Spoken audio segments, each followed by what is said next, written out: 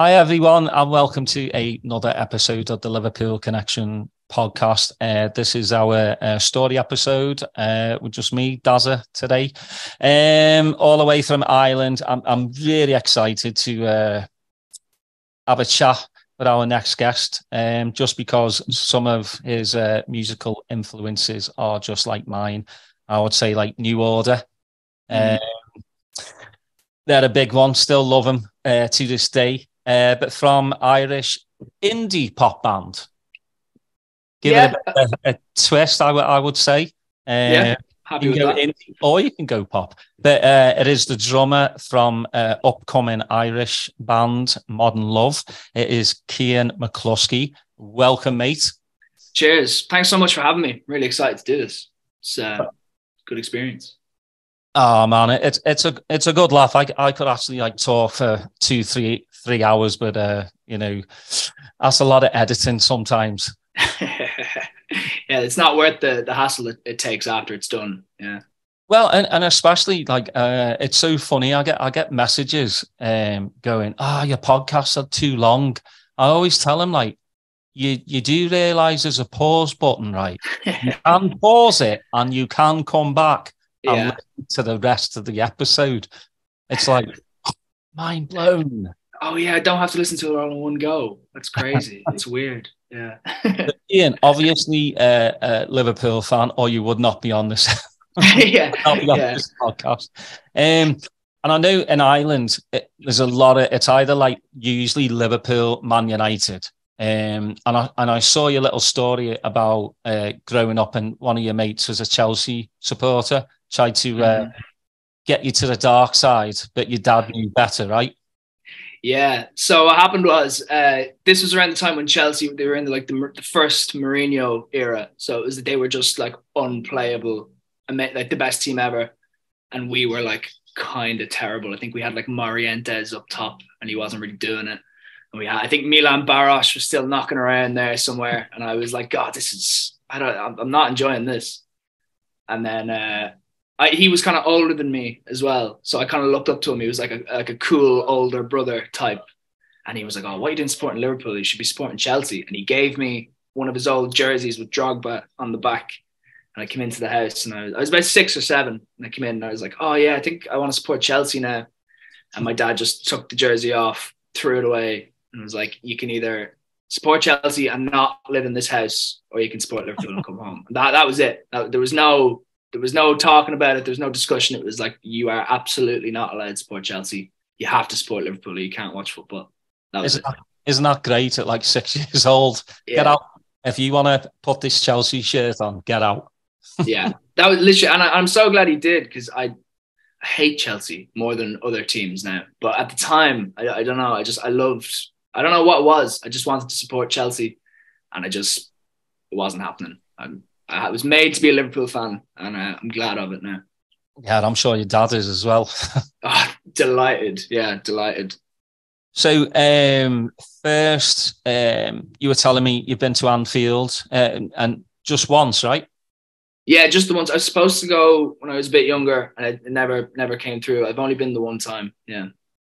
And that 2017, it's always like you always remember what day it was and who you played, like always on your first time. Yeah. It was Liverpool Palace at 3 o'clock kickoff on a Saturday, I think. And it was in the middle of that Coutinho nonsense that was going on, where he was pretending he was injured, but he wasn't really injured. He just wanted to go.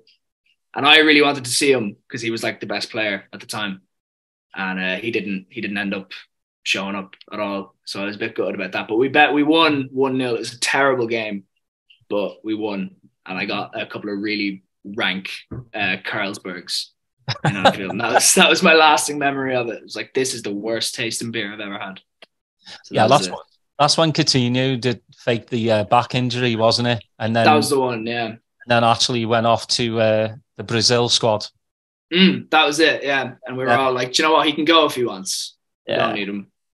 No, I mean, it's so bizarre to like see how he was for us, because he was an amazing player. He really was. He was unstoppable. Yeah. And, you know, if it wasn't for him, though, we wouldn't have got Verge and we wouldn't have got Alisson. Yeah. But then he went to Barcelona and did absolutely nothing. And now he's basically a substitute for Aston Villa. Well, no, he went to Munich, didn't he? Went to Munich and got that Champions League medal that he was looking for. But I doubt it was the way he wanted to. Like he could have stayed with us, and I think we still would have been in the ascendancy anyway if he had stayed. I think we probably still would have signed a good goalkeeper, and we might have got Verge as well. But it's sad, but I don't feel too bad for him because of the way he left. If he had left at the end of the season, I would have been like, yeah, fair play. You can go. You finished out your year. But to do it in the middle of the season like that, I thought it didn't sit right with anyone, I don't think.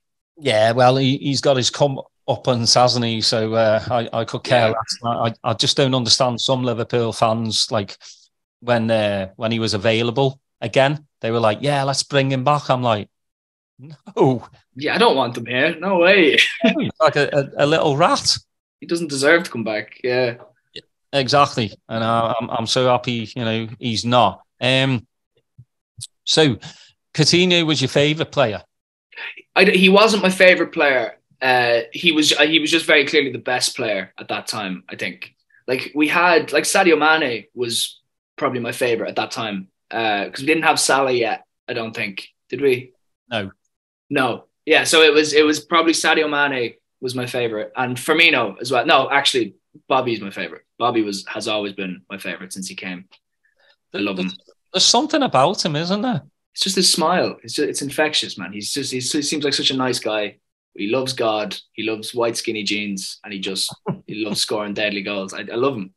And he plays the piano, I think. Yeah, and he's got the worst neck tattoos you've ever seen, but they suit him. They suit him really well, and he wears them well. And he gets away with some fashion faux pas. I mean, yeah. I know I couldn't wear the stuff he wears. I mean, I'm wearing like my girlfriend's brown sunflower cardigan right now, so I don't know if I have any legs to stand on criticizing his fashion, but some of it is a bit questionable, yeah. But I love him. You've got to. I you know, there is talk like about his contract as well. I would love to see Bobby probably stay for another year, but I think because this is going to be his last big hoorah, I have a feeling he's going to try and get 2-3 years, and I don't think Liverpool will give it to him. It's a tough one because, like, I do love him so much, but then to be a top team, you do have to know when to let players go and to let them, because, like, you know, Ferguson was the master at it for years. Just you'd think like, what's he doing getting rid of him? And then it turns out like, that was why. Yeah. So I think it might be time after this season to kind of let him go if he wants to go. Well, I think that's one of out of many issues at the moment is keeping players that should have been let go, like Ox and Keita, should not be in this squad. I know, yeah. I actually forgot Oxlade-Chamberlain was a Liverpool player. And then we were playing Leicester. Or was it the game before where he started in the 3 up top? Yeah. And I was like, he still plays for us. What? Why? Why is he here? I couldn't figure it out. Well, the biggest one I think is he was about to be sold in the summer, and then he got injured in pre-season. Yeah. So he couldn't be sold. And then, you know, I mean, some of these lads making 100, 150, you know, sitting in the you know, patient room, just collecting a paycheck makes me sick. But I mean, because I've always, Keita, to me, if he got a good run of games, he's a good player, but, you know, he's made of glass. I've been saying that. I had said that about Keita for the last 4 years. Like, if he just got a good run of games, but I wash my hands with him. He is a good player. He's very, you know, attack minded, and he goes at players. But yeah, he's too injury prone. Like I can't be saying that about him anymore. I want him away from the club because there's no point in keeping him. He can't stay fit. Well, I'm looking at our squad right now. You know, you've got Milner out of contract, Ox, Keita, uh, Bobby. I mean, that's four already. You know, Yeah. what, what's your thoughts on like this whole FSG saga? Because if we don't go in for a midfielder in January, that means we're going to have to get at least 3 to 4 in the summer, and I don't see that happening. Yeah, the thing with FSG is like, you know, no one was complaining for the 4 or 5 years that it's ran very smoothly. And I think, you know, it's such a cyclical game. Like, I didn't think we were going to be able to sustain 5, 6 seasons of getting 90 plus points, you know? So I think this season, that we do need a midfielder in January, definitely. But I think we need more than one midfielder. Like, Henderson is kind of on his way out, even though he's still a very good player. He's a little bit too old to be leading the line like that. And Thiago probably has another year left in him. And even at that might be a stretch. So I would say if FSG get one midfielder now and 2 in the summer, I'll be all right with it. But it just depends, because there's so many weird problems with the team that you can't quite put your finger on right now. I don't think you can really blame anyone solely, you know? Well, I mean, can you imagine, right, gearing up for your biggest gig of your life, right? And then all of a sudden it's pulled under the rug. Just like our lads, they played 64 matches. They came 1 point away from winning the league and 1 goal away from, you know, Madrid. Yeah. That's got to get you, not just physically with 64 games, but mentally as well, to actually make yourself get back up and go, all right, you know, let's do this again. And then that first Charity Shield match against City, I was like, oh, it's on this season. It is. Yeah. And then all of a sudden there was like 4 or 5 injuries, and they're all muscle injuries. So you start going, all right, did they make a mistake by doing this pre-season tour? I know City only played 2 pre-season games. And I don't even think they left England while we did. You know, we travelled to the Far East, and I think that was. I mean, again, it's money related. Yeah, the team had to go to, you know, tick off the sponsor boxes, and I think fulfill some contracts or something like that. Yeah. So that, you know, there was a problem right there. You know, we were in for Tuchemene, you know, the money was there. We got Nunez, but the money was there to get him. He chose Madrid, but we didn't have a backup. You know, obviously the Bellingham talk, you know, it just seems to me like it's Bellingham or bust. Yeah, which is a really bad game plan to have, because like Bellingham's one of the most sought after players in the world. Like even if he comes and says, I want to play for Liverpool, you still need to have 2 or 3 backups, because you never know what's going to happen. It just seems now like there's no plan to solve what's going on in the middle. And I even think, like, I like Nunez, but he wasn't the player that we needed. Like, we had Diaz, we had Jota, we had Salah, now we have Gakpo as well, which again, it was another one where I was like, that's grand, but like, where is the midfield? Like, what are we going to do about the midfield? So it's a weird one. I don't know. Yeah, I mean, I'm glad we went in for Gakpo because, because we got two forwards that can actually, you know, play football at the moment.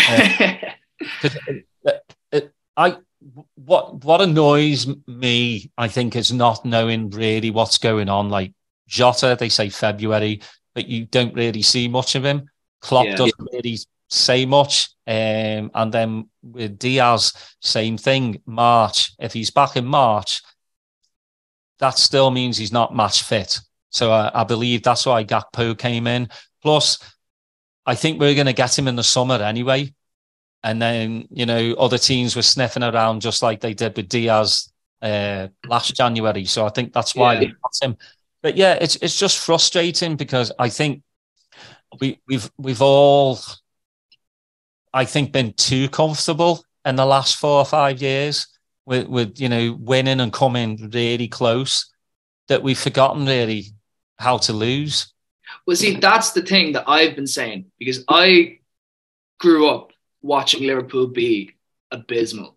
Like, we were shocking for like 10 years. For my whole childhood, it was like, Liverpool win the league. That'll never happen. I couldn't even fathom that ever happening.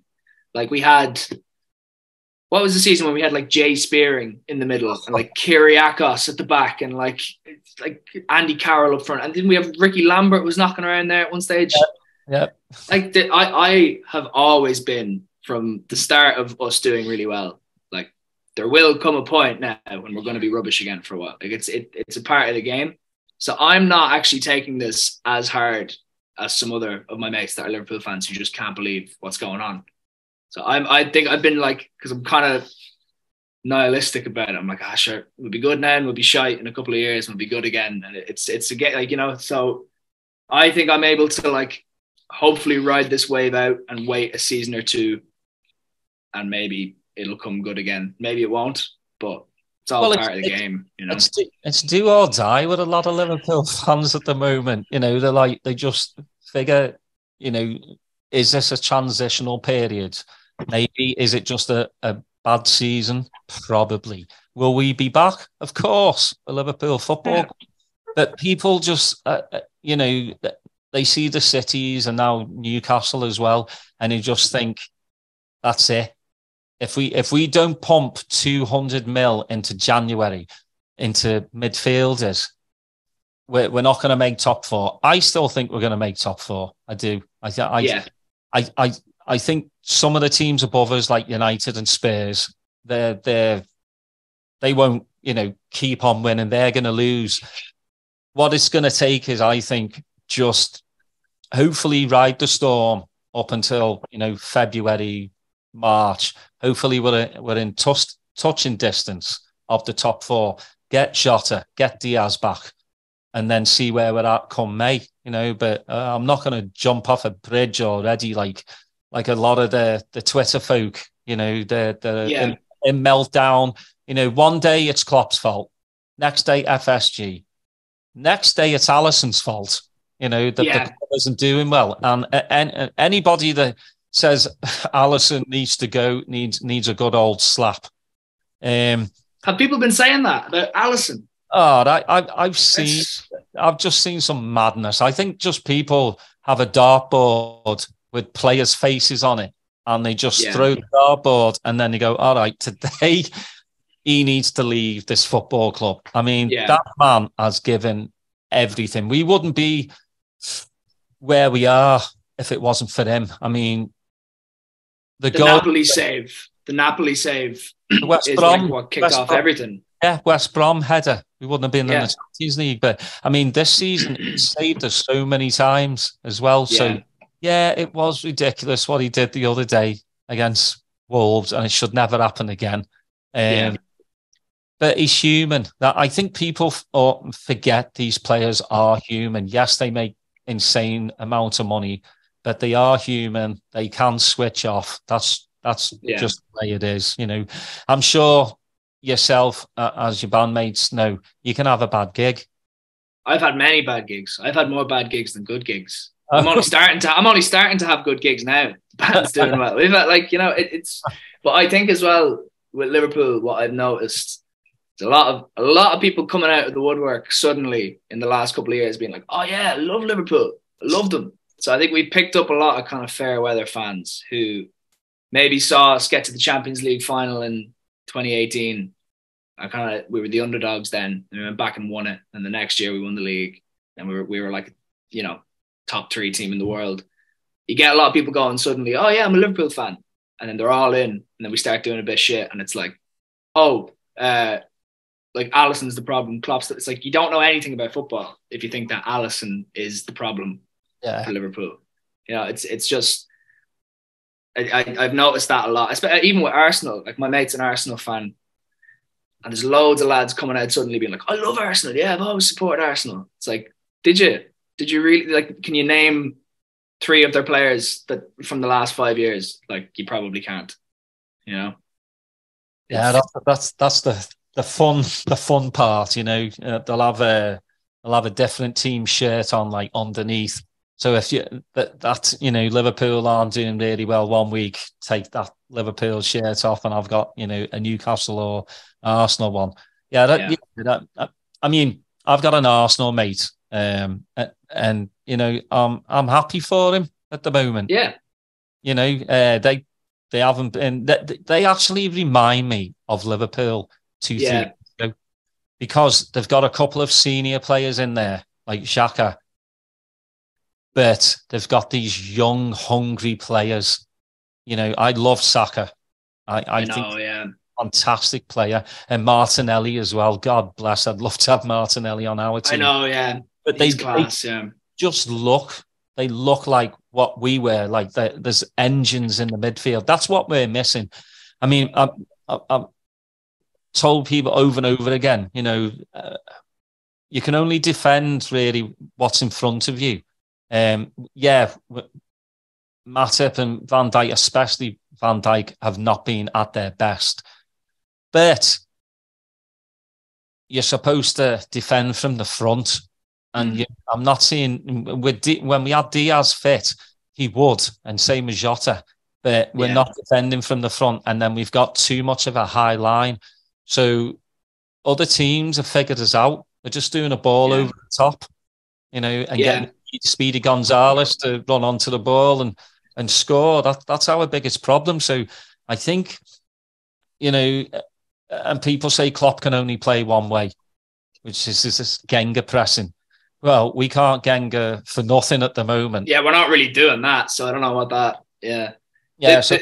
The other thing as well with that, what you were saying, like the midfield, like of Fabinho and Henderson, were so crucial to how good our defense was.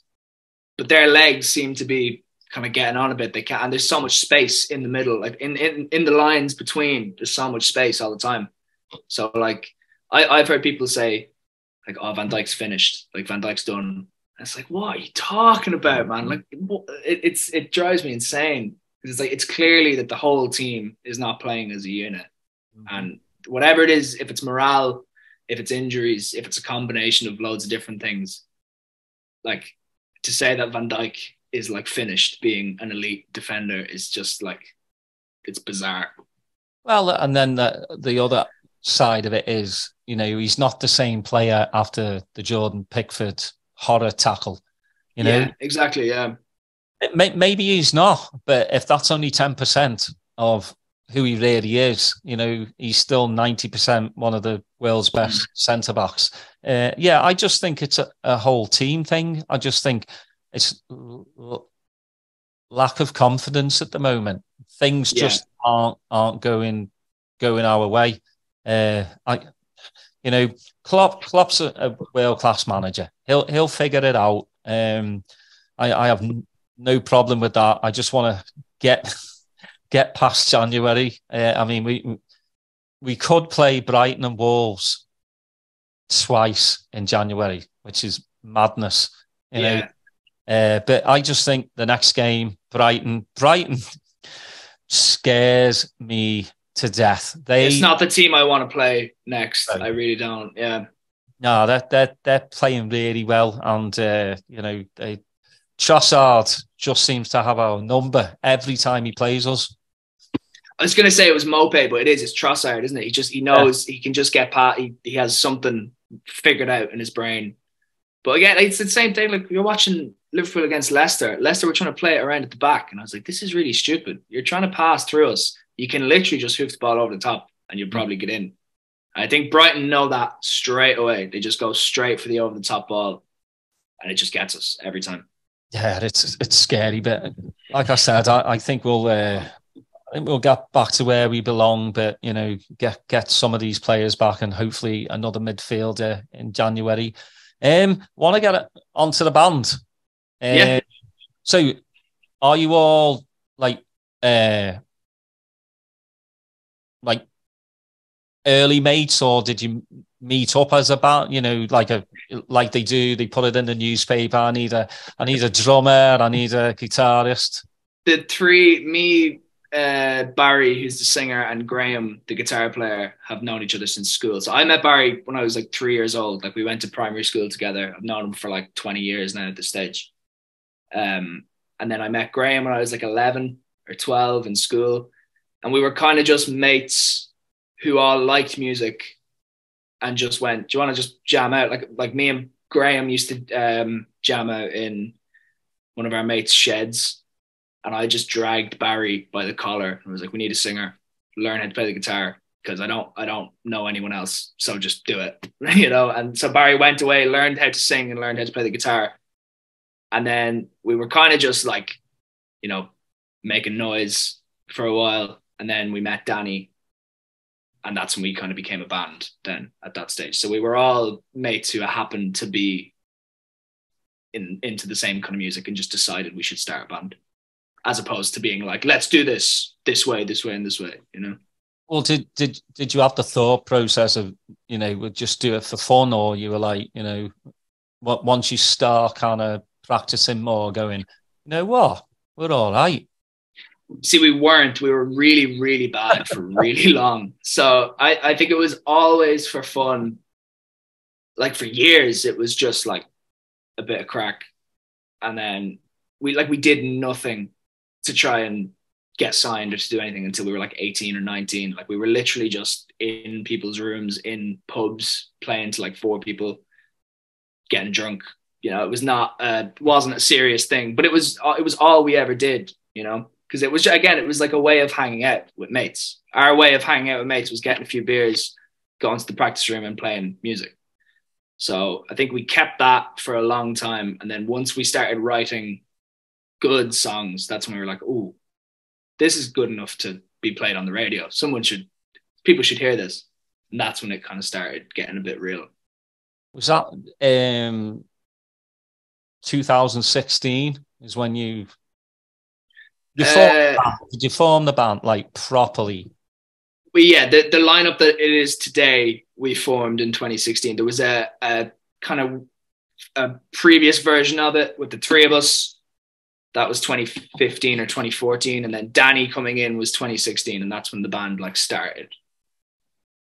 How's your writing process? Because, you know, in a lot of bands, it's usually, you know, a lead singer and the guitarist. Do you all write the songs?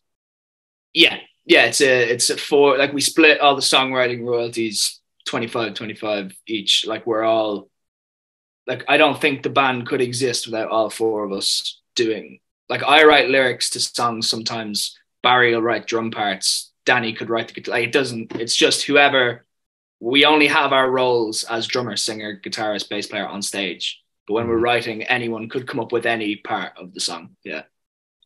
I think that's the really cool way to go about it, you know, because one of my favorite bands is Depeche Mode. I just love them. And, you know, most of there is Martin Gore, obviously, and Dave Gahan. So with all 4 of you, yeah, got to be. But how do you sit down though and like just, you know, with somebody comes up with a melody first?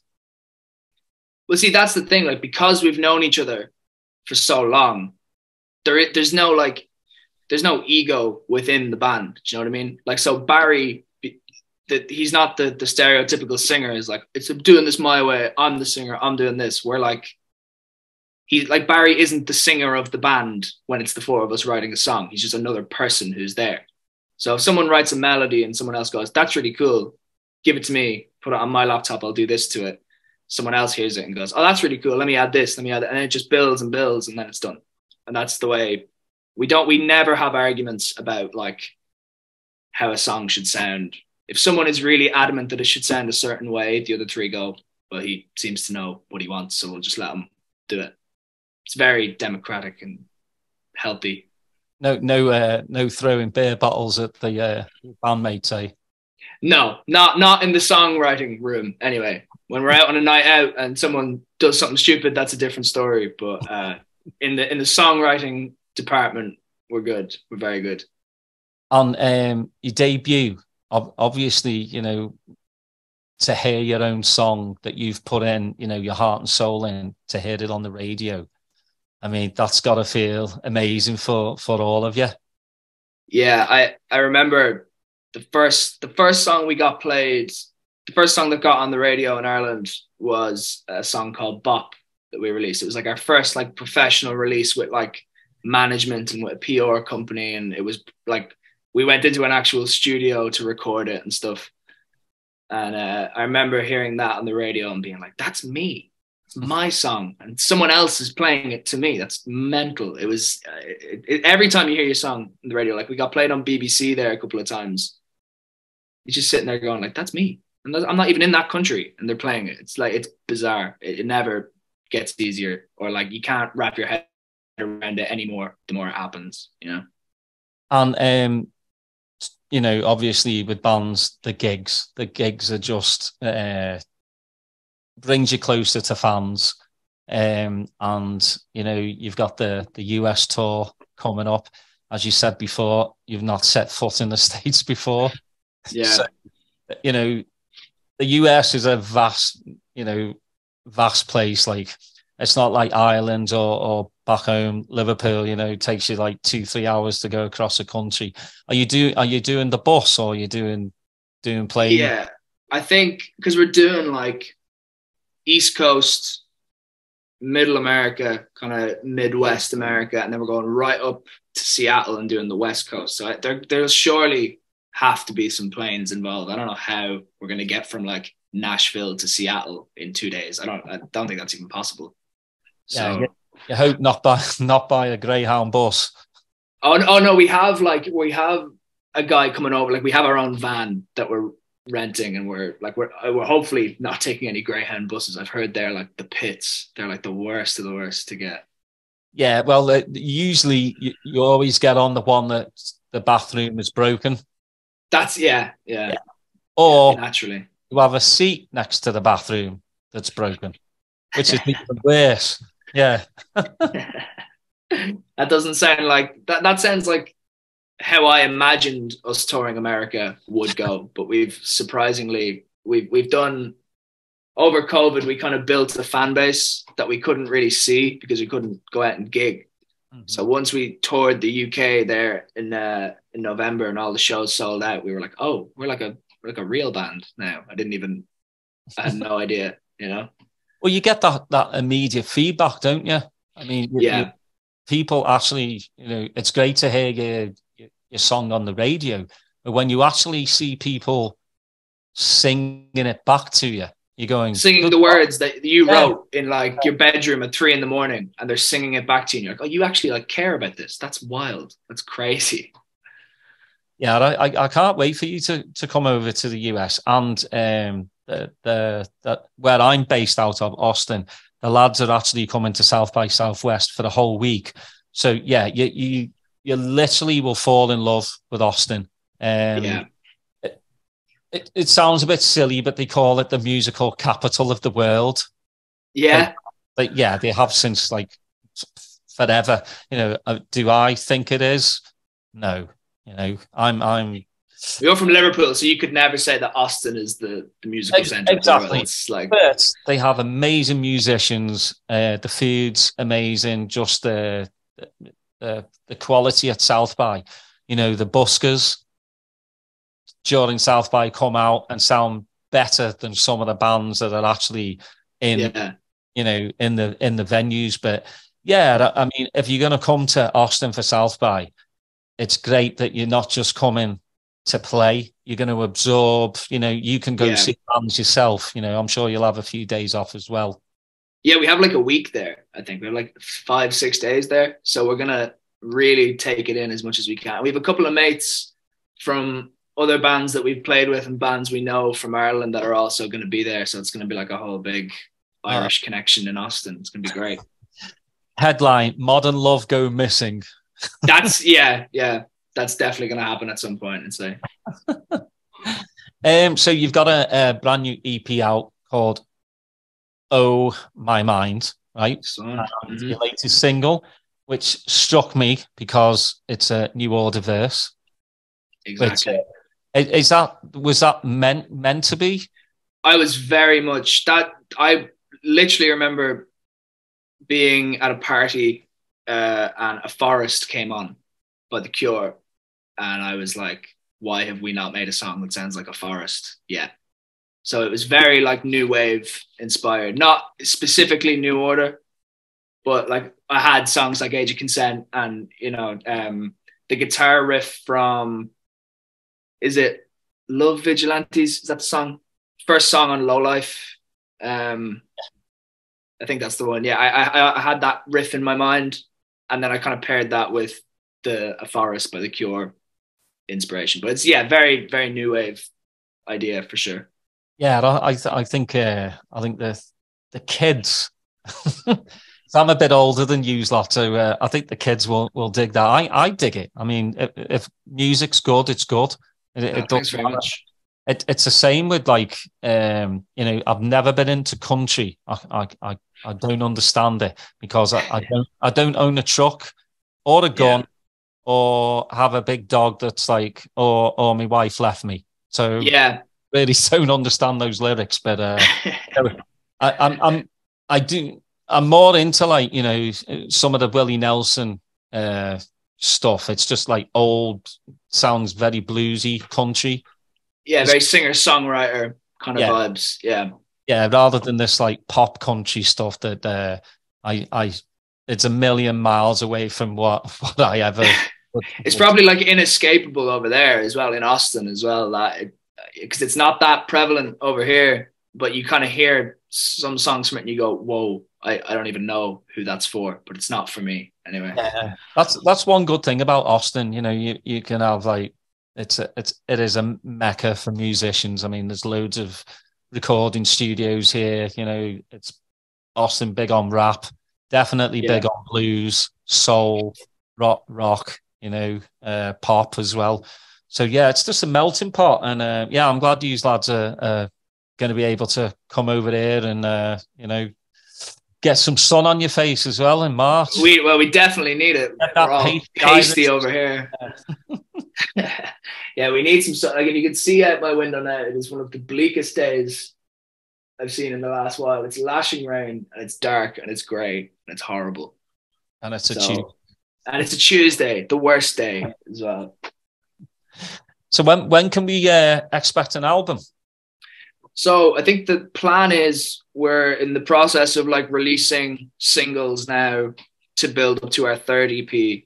And I think we always wanted to kind of make 4 EPs and then do an album, because we wanted, when the album comes out, there'd be enough people to really make it worthwhile. Because you don't want your album to come out that you spent, we've been a band for like nearly like 7-8 years. Like you don't want all that work for an album to come out and flop. So we want to do maybe this EP and then one more to really hopefully build a big enough fan base to where when we release the album, it's worth it, you know? What I like too is like you're doing vinyl as well, aren't you? Yeah, it's mainly for us. We asked our label, we were like, can you even just make 4 vinyls just for us so that we can have them? And they were like, why don't we just make loads? And we were like, well, yeah, if you want, but we want them primarily. Yeah, it seems like the vinyl went away for a bit. And you know, because I love to physically hold vinyl. I like the smell of it, but it's the artwork as well. It's, you know, it's not. It's just when you open a crisp piece of vinyl, you know, you take the plastic off and you just and you look at every single word on that vinyl. Yeah, I mean, you feel closer to the artist. There's something weird about it. You feel like you're more invested because you have this big physical thing and you can see all the artwork that the artist wanted you to see. You can read all the lyrics. You can see everything. I get it. I get why people are so into it, for sure. Yeah, I mean, it costs a little more, but you know, I like the little cracks and hisses on vinyl as well.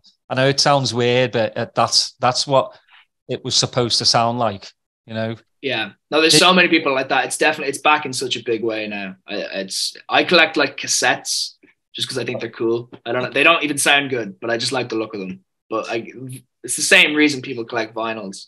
It's like the sound of it, being able to hold it, and then it looks nice in like a you have loads of them all together as well. You don't have the Walkman, do you? I was actually on eBay looking for one recently. It's really embarrassing, but I want one. I want those really old, like mid 90s, like headphones that are kind of rubbish, but I don't know. I just like it. And don't have any like bass or anything in them. No low end whatsoever. Yeah. Just high. Yeah. Just wrecks your ears, but looks cool. So my next question is ultimate gig and festival lineup. Oh, okay. Ultimate gig, like for us to play our own headline gig. Yes. I think, I don't know. I never really aimed too high with like what gigs we could play. I mean, like the 3 Arena in Dublin would just be, you know, something else. There's like, I think like a big hometown show in like the 3 Arena, like the RDS or something, and then like maybe like Madison Square Garden or something. I don't know. I always feel like whenever I talk about these things, I'm like, I don't know.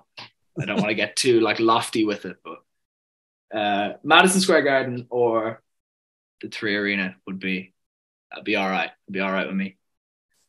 And for your ultimate like festival lineup, like for you to be on with your favorite bands, they have to still be like active, like alive. Oh, nah. Right. Okay. I'm gonna put us on the Friday. It's just fuck it. Why not? We're gonna be one of them. And then I have Nirvana headlining Saturday, and I'll have, I don't know, Michael Jackson on Sunday. Maybe that's, I know it's like a controversial one, but I'd like to see Michael Jackson again. That would be good. I think we all will. Yeah. Well, I mean, you do your gig on Friday. That means you can just chill out and watch everybody else. Yeah. That was the thought behind it. Yeah. Because I want to be able to. Actually, no, I'm going to take us off that. I'm going to put someone else on that for the Friday. Maybe, I don't know.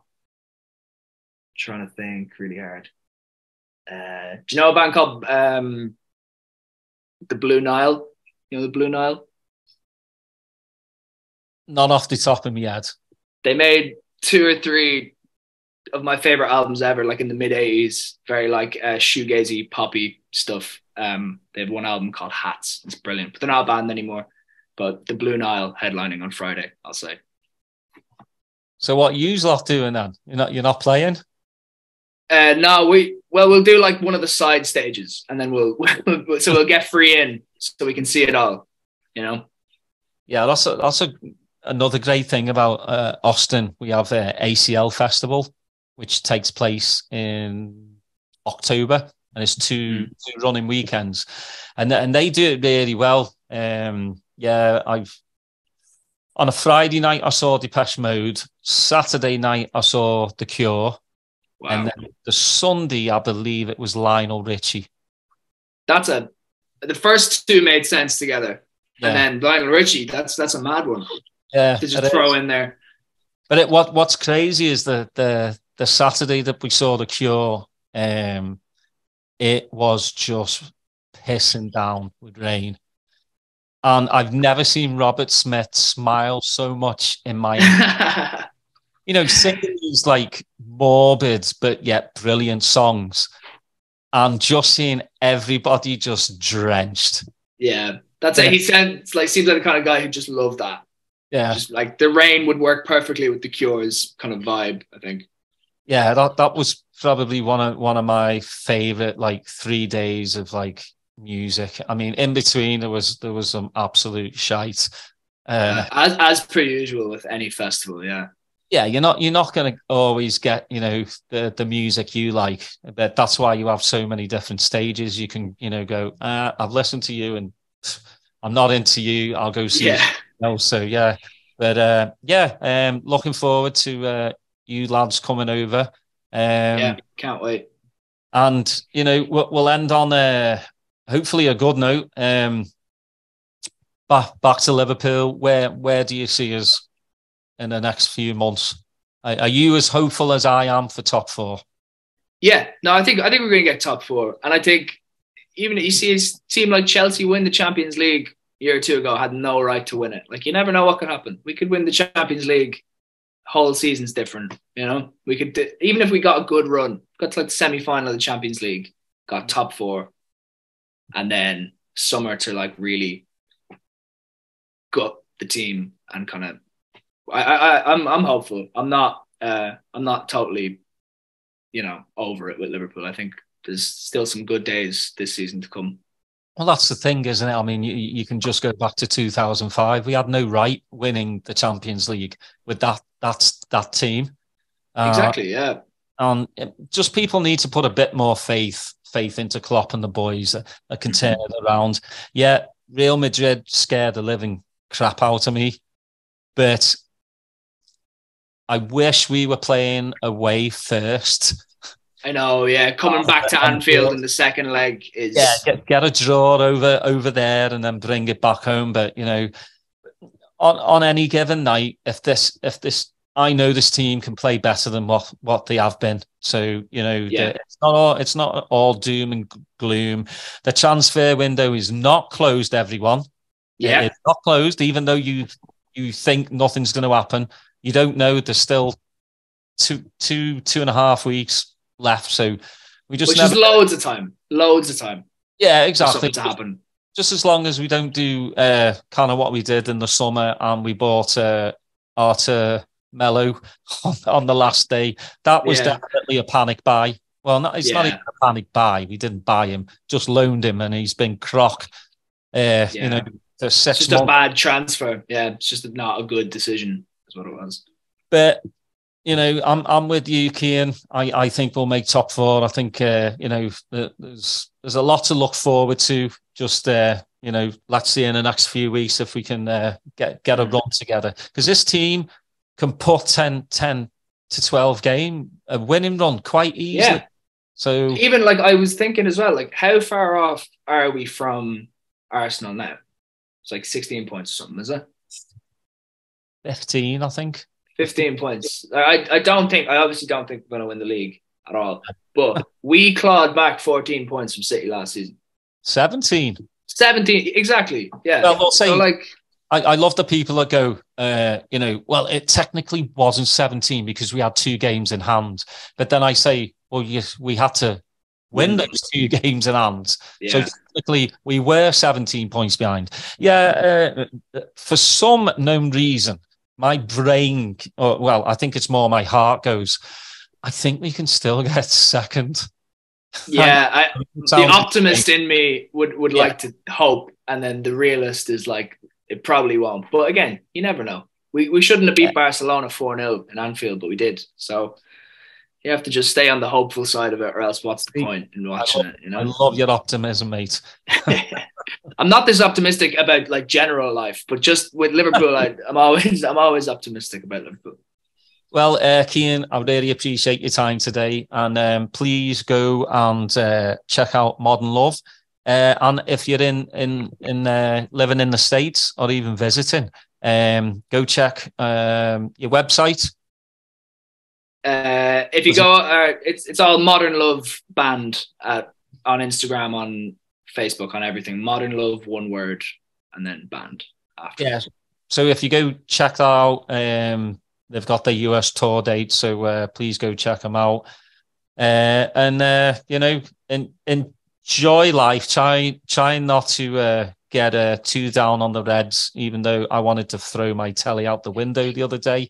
Then I wouldn't have a telly, so I didn't throw it out. So I just got little upset for an hour or so, but there's more things to worry about than. It's only a game. It's only a game at the end of the day, and it's there to entertain you. And if it's good, it's good, and if it's not, you move on. You'd be all right, I'd say. See, good parting words. Well, thanks, thanks again, Cian, and once again, everybody, thank you for joining us. Please like and subscribe and get your notifications going. And I'll look forward to another story next time. I'll see you later. Cheers. Thanks for having me.